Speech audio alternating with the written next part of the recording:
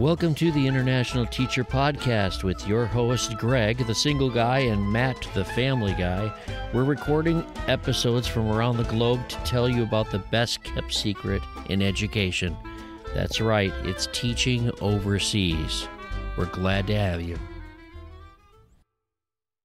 Well, you know, this is our first episode here, Matt. We're the hosts on the International Teacher Podcast, and I think it's fantastic to be here with you. We're in different cities right now, but we are working together on this podcast. I love it. You're Absolutely. allowed to insert humor anytime you want, Matt. We might be an hour away, but we are united in cause, I think, or something like that. Yeah, it is exciting. It's exciting also to think millions of people are going to listen to this, and we're going to have worldwide reach. It's, it's just a short track to stardom for us, but we got to start somewhere. Well, it's also a niche, isn't it? I don't know about you, but I've been looking online for international teacher podcasts, and I can't find more than like 4. Honestly, I don't spend much time outside sports podcasts or Oprah podcasts, so I haven't really checked, but I'm going to take your word on it. Well, Oprah's really important, so I'm glad you're listening to her podcast. It nourishes the soul, okay? Don't judge me. It nourishes the soul, man. Well, sometimes a guy just needs to lock his office door and listen to Oprah's wisdom. People are going to go check it out. If you haven't listened to Oprah's soul search or something like that, I don't know if we can plug other podcasts on our podcast, but I think we can. I think we can. Really we are our own hosts here. You know, this is going to be all over Los Angeles. I think people are going to listen to this in their cars on the way to school and on the way to work. You know, come on, Matt. Right. We have to agree. We're not going to mention the company, though. Remember, that's our one caveat. We're not allowed to mention it. So we're working on an island here, and I think we can mention the country, right? I don't think we can either. We can say the geographical area. Okay, so we're in the Middle East. We can say that. Yes. All right. And I just need our listeners need to understand it's a company thing. We just can't do it. We're not shy about where we teach. We're going to talk about other schools, though, right? We're going to talk about where we've taught around the world in other schools because we're not there right now. Yeah, I think we need to talk about where we've been. You obviously way more than me, but talk about the other schools, maybe different types of schools. It's about quality, Matt. It's not about quantity. It's about quality. That's true. That's so true. We definitely need to talk about what the journey is like as you're transitioning from teaching in the United States to moving overseas. I thought you were going to say something like your transgender journey, Matt. No, I didn't mean to be so nationalistic on that one. Whether you're in the UK teaching or, South Africa, South Korea, North America, there's always a transition that goes into this that I think we'll definitely talk about that I was not prepared for. I don't know about you, but that's definitely fodder for another episode. Well, we should probably talk about like who our listeners we think should be listening to this episode and further episodes along down the line. I was looking at it like, don't get me wrong here, but I think, Matt, first of all, it's pure entertainment. Right? We are entertaining people. Now, secondly, of course. And if they want to log in and listen to our podcast, each one's going to be different. They might be from different parts of the world. And we are already international, but other friends of ours are teaching overseas, and we're going to include them in our episodes. And that's the first kind of person, like my buddy Joe back home. He just wants to hear stories, right? Sure. I love listening to your stories, Matt. When your family goes one direction, I go the other, it's just about stories. Yeah, it sure is. And also we may want to use aliases for the names of coworkers that we tell stories about too, because we don't want to dish dirt on anybody, but there's some great coworker stories as well. Right. We can give them nicknames, and like Gern Blanston, and we can, talk about my friend, Bob Sacamano. And can we do that online too, or not? I think we can do that. I think that's a definite bonus. Or Dr. Rosen, right? Who would want to possibly listen to us? You got teachers, Teachers that want to go overseas. Well, like there's teachers that are in the United States now, or Canada and other places we don't need to mention because we're from the U.S. But other teachers in the U.S. that are teaching there that might want to know what it's like to live overseas and teach and do what they're doing now, but do it in a different country. I think I would also throw out to another demographic of people who maybe never even considered going overseas. For example, like me. And I am one of those people who never, ever, like if you could picture one human being who would have been picked never to go live in a different country or let alone different state, I would have probably fit that bill. You'd probably be still in the now, same county if you hadn't have found out about this. No, those county lines shrunk, so it was time to go. You know who else?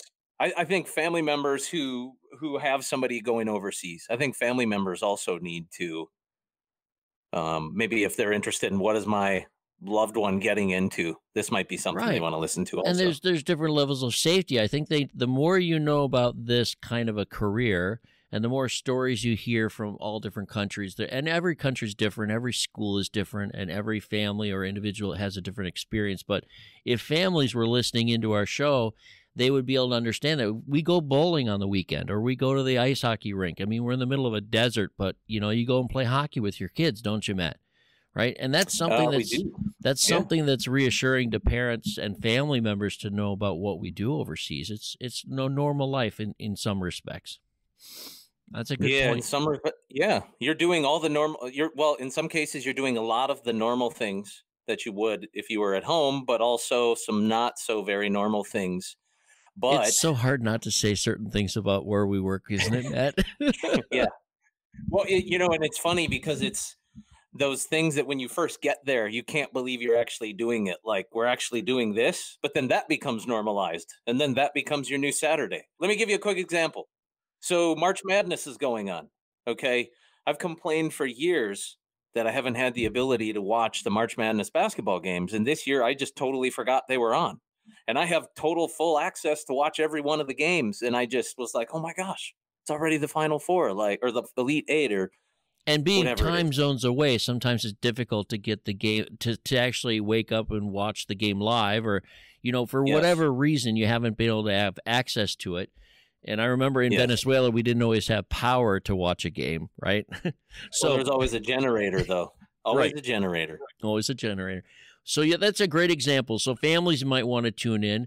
I have one other thing. One of my passions is teaching other people how to become an international educator. So if somebody's in college right now and they're learning to be a teacher, and they might want to start listening to this show to find out what it's like to actually be overseas. Because when I was learning how to be a teacher, I didn't know anything about it. I went to a cocktail party and found out about this by chance. Right? And there's no information out there either. There's nothing about it. So I think this is going to be a good information for people that are thinking about it as teachers or would-be teachers or teacher college, that they might want to get into international teaching. I hadn't even thought about that. Yeah, and had I known about this is something I would have been definitely interested in as a college graduate.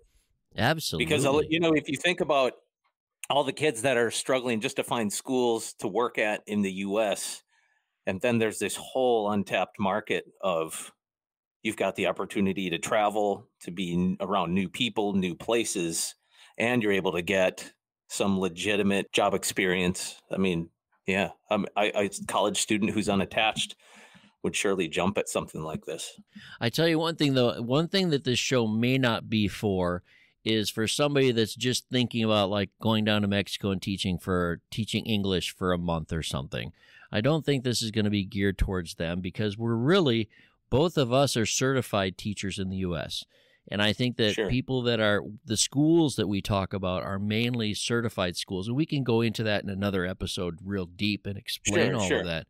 And I want to explain some of those differences, but this may not be a podcast for someone like that to listen to, because we're not just flying, around and just spending a month here and there and going to Africa and teaching in the sticks. We're actually teaching at accredited schools, and we're talking about life overseas, living here as it's a job. It's that we're also doing. Sure. We're not just living somewhere and scrounging. We're making good money overseas.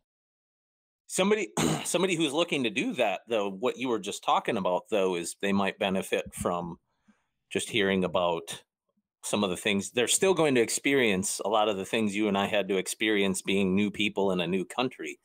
That's And if true. maybe we can make people, maybe if we can make people aware of that, like, hey, when you get here, the welcome committee is not going to be rolled out for you. Plan on being the only person who speaks your language, and Unless you're at school, yeah. yeah. So they may actually benefit from that. I don't know. That's true. So far we've Yeah, got a couple audiences. We have the pure content, like the pure value of entertainment, like my buddy Joe. We're gonna have sure. the teachers. Actually, the teachers overseas already might tune in to us and want to be guests on our show. I forgot to mention that, but yeah, teachers that are interested and didn't know about overseas might be a second audience. The teachers that are coming up that might want to teach overseas and learn about overseas teaching would be our third category. And then I don't know if there's any other categories. I think that's pretty well our listener base that we can think of so far, right? Well, obviously, present overseas teachers, Right. former overseas teachers, And because those it's not families, all yeah. just a how. It's not all just a how-to. So, for example, my students here at school during study hall, we don't always get to study hall, but they love my police stories from Venezuela. And so I've spent numerous study halls talking about my run-ins with the law. And so I think that, I mean, just general stories about what this is like. And also, I think we need to do with the cast of characters, what we've come along over the years, is I think it would help. We should put some of them on here too, and just Well, I know that's some my goal. people that Plan. You saw my plan. My goal for this, yeah, the yeah, future episodes, we're going to put a cast of characters here from around the world. And if not from around the world at that time, they might be even here at school with us now that talk about schools they've been to in the past. And that's going to be like, I could talk for hours with each one of those people I've met in my life, as well as you. We could talk for hours about experiences in different parts of the world, whether it's traveling sure. or teaching there, and family or individual. You know, we have so many stories to share. So it's going to be a pure entertainment value too. You know what I really wish we had access to is the sheer number of people you and I have met at dive shops that we've been to that would have made amazing interviewees. I'll be honest with you right now. Right now, Tattoo Matt, parlors, dive shops, and support groups. it's I probably going think to are be the a best. it's probably going to be a different dive. It's going to be a whole dive experience too, I guess, right? Divers around the Yeah, world. We might have to do a whole separate podcast for just, diving stories. But you know what I sure. can't get out of my head right now, Matt, and maybe the listeners are in the same place I am, but you mentioned police stories. Can you just throw Yes. a quick one out for the audience? I mean, just give us a taste of a story from overseas. And I think you said it was Venezuela, right? One of my favorite police stories involves you. And I think you might have to might have to help tell this story. So anybody that's known you when you were in Venezuela, you had this little Ford Fiesta, little silver stick shift hatchback that Do you we used to have a drive. safe Ford word? Festiva. Do we have a safe What's word that? here, or do we just edit out later if we come up to a part where we really don't want to share it? It's like you're talking and I want to say a safe word, like, I don't know, like bamboozle or, Chicago or Foghorn something. Leghorn. Foghorn Leghorn. I'm sorry to interrupt your story. Continue your story, right? I had that little Ford Escort. So one of my favorite stories is anybody that's ridden in the car with you or been around you or knows you're not a huge fan of shoes.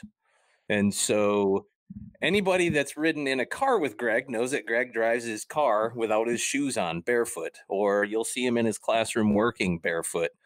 And funny thing is, Greg was getting up one morning to go to work, put on your dress pants, your dress shirt, your tie, looking good. You sling your bag over your shoulder and you walk out of your apartment carrying your dress shoes. Correct. Get in the car, throw everything in there, and off you go to work, barefoot, in your car, fully dressed. You're looking good. And you get pulled over by the police. And what I time had a was this? tie on. 6:30 in the morning? You used to go super early. 6:15 in the morning, Sure. whatever? Sure. Oh, okay. Now, let's not pass judgment on our brethren here, but in the country we lived in, if you wanted to enjoy a certain cerveza, say on the car ride home from work, that was not frowned upon by the local law enforcement. Not And safe, but so not frowned upon. Yes. being a bachelor and not having a need to really clean the car out, there may have been a, a dozen or so bottles rolling around your passenger seat.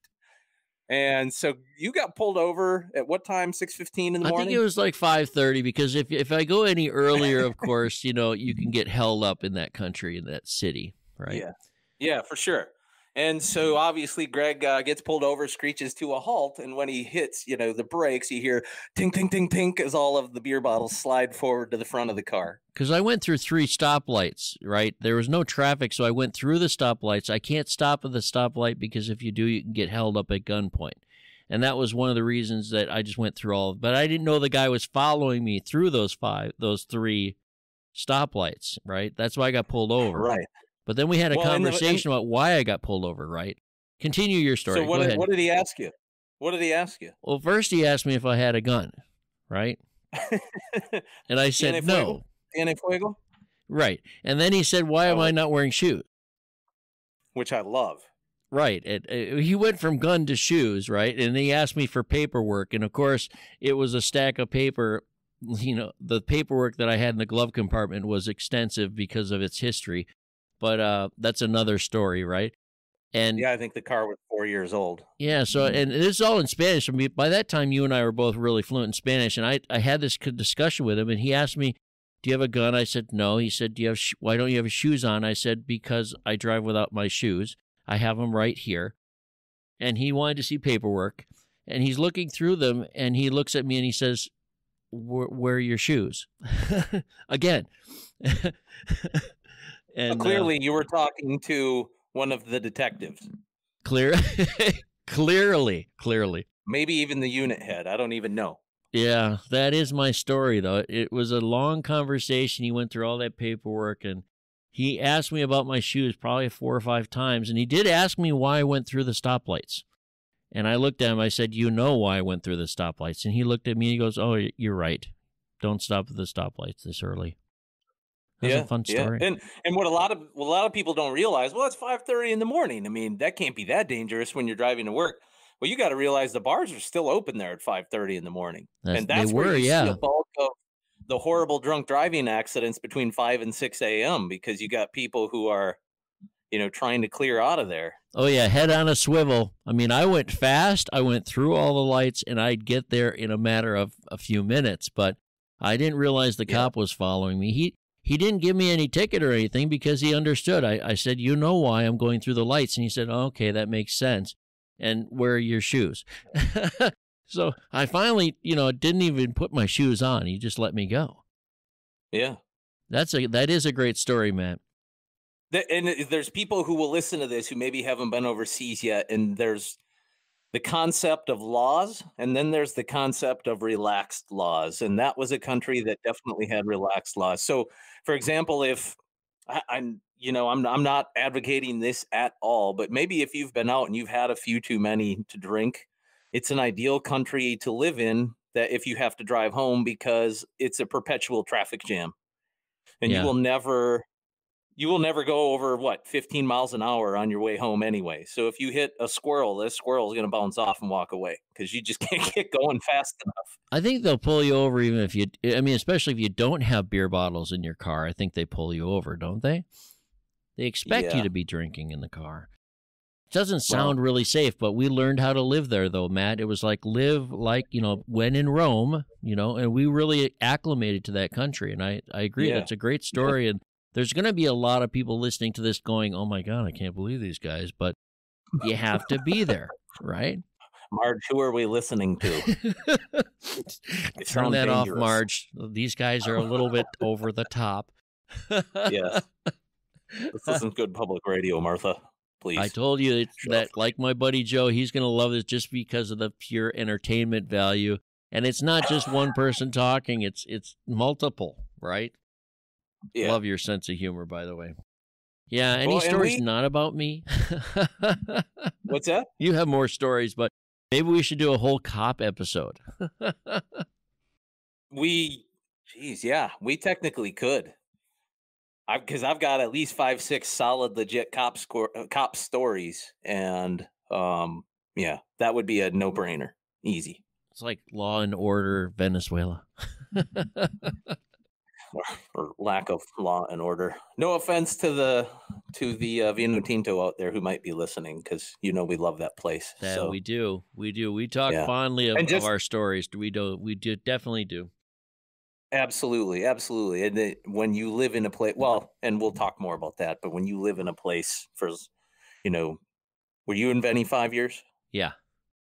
I was there 5 years. 4 years. You were 4 there years. 5. Yeah. Oh, okay. And invariably it did not start out great, but that place became a part of me and has remained a part of me since I've been gone. Just like living here in the Middle East, this is my 8th year here now. And well, I did not expect. We're going to get into you in the next episode. That's when I get to do some pointed, I want to do some introduction of you and let the viewers know about who you are. And this one, we're just trying to give them a taste of what's coming up next, what's coming up in the future.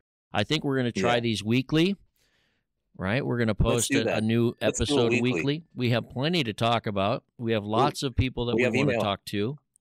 We have email. What is that? Well, no, isn't that your phone? That was my, yeah, that's my phone. It picked it up. Huh? We already have fans. We haven't even released this yet, and we have fans.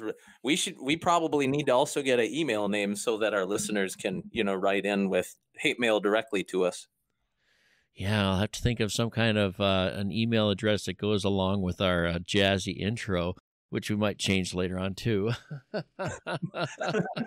Welcome to NPR's bootlegging episode of homemade butterscotch gin.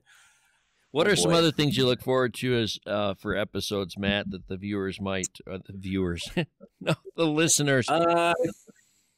I think you also, dozens of topics, like, for example, what it's like to live overseas with pets, what it's like to travel with pets, living overseas with kids, having kids overseas, traveling with kids overseas, leaving your kids overseas to go travel. In our intro, that's why I mentioned that you're the family man. That's one reason why I mentioned you're the family man. I'm the solo man, because there's a lot to hear about from your family and other families that live overseas with us. That the family aspect is fantastic to listen to, because the stories, the help that you can give other people, the experiences that you've gone through.